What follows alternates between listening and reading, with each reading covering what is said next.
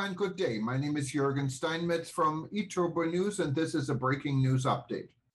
For more news updates and shows, please go to youtube.com/travel news group. youtube.com/travel news group. Here's our update. Minister promotes Jamaica's tourism now on Sky News interview. Jamaica Tourism Minister, Honourable Edmund Bartlett, was today interviewed on the UK's Sky News, one of the largest news organisations in the world, by journalist Ian King to discuss the island's COVID-19 recovery efforts and impressive winter tourist season figures.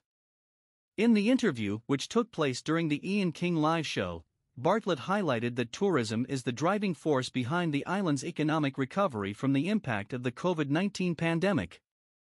"We have had 3 consecutive quarters of growth, starting with 13% in the first quarter, 7.8% in the second, and now we are at 5.8% in the third. Tourism has been the driver. We have had just a little over 1.6 million visitors for the year so far, and we earned a little over $2 billion, said Bartlett. He added that more than 80,000 workers have returned to the industry since the recovery began, and the interlinkages between tourism and the various sectors have grown and responded well. During the interview, Jamaica Tourism Minister Bartlett also noted that, based on current trends, the industry is set to see pre-pandemic arrival figures by the end of next year. "We are now at about 60% of our 2019 arrival figures. We expect that by the end of 2023, going into 2024, we should go back to our 2019 figures and then grow beyond that. This will allow us to reach the targets we have set for ourselves of 5 million visitors and earning $5 million for the people of Jamaica," said the minister.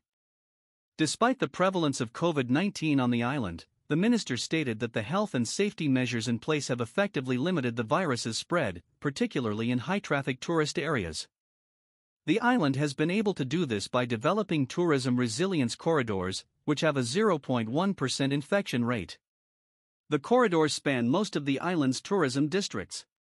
This allows visitors to experience more of the country's distinctive offerings, since the health authorities have authorized visits to several COVID-19 compliant attractions located along the corridors.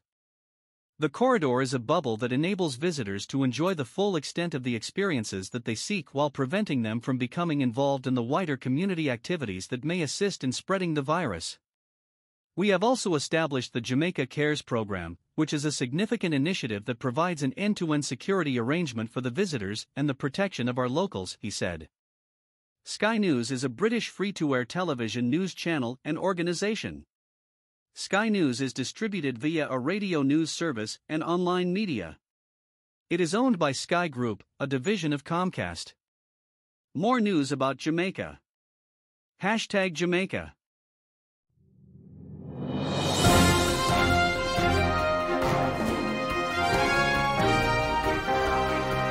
Thank you for listening to our news update. There's more on youtube.com/travel news group, or you can read us, of course, in going to our news portal at eTurboNews.com or travelnews.online.